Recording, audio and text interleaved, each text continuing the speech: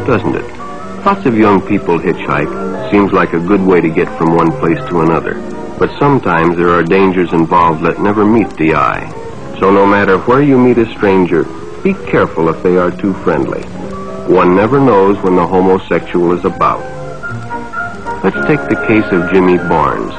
Jimmy played baseball all afternoon, and he didn't feel like walking home, so he decided to thumb a ride. He'd done it 100 times before, and he didn't think anything was unusual when the driver struck up a friendly conversation. In fact, he seemed like a real nice guy.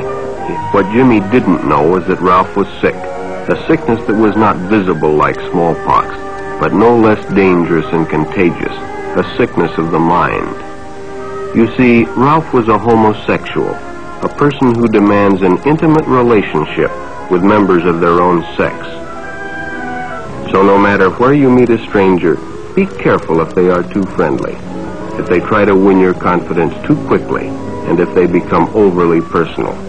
One never knows when the homosexual is about. He may appear normal,